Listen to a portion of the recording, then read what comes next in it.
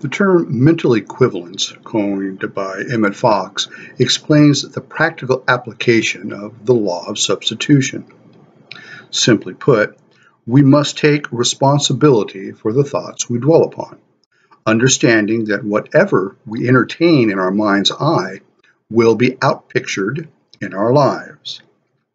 Now, this teaching is at the core of one of this generation's rendering of this truth, the secret. We place the order for what appears in our lives by our habitual thinking. When we focus on lack, failure, unhappiness, and ill health, we attract these things to us just as surely as a moth is drawn to a flame, affirming the truth of the law of attraction. Now, does this mean we should simply adopt a Pollyanna attitude and just ignore conditions, essentially fiddling while Rome burns, affirming this and that, wistfully hoping for the best? Of course not.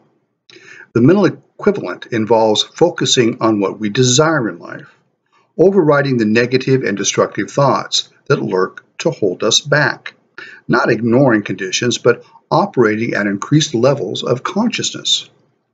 Now, living on the spiritual basis, we practice the presence of God in all of our activities, training ourselves to see His presence in everything and everyone, rejecting the negative, for we now hold the ultimate truth of existence in our heart, that we are eternal beings, this flesh a mere conveyance, and the conditions and challenges we face today merely opportunities to demonstrate our true nature as children of the miraculous.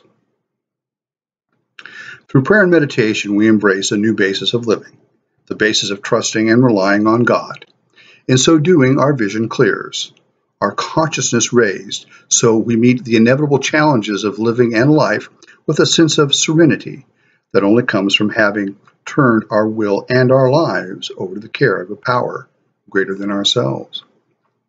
Focusing on and attracting what we desire in our lives by substituting negative thoughts and thinking with positive, God-centric focus and action. The secret realized.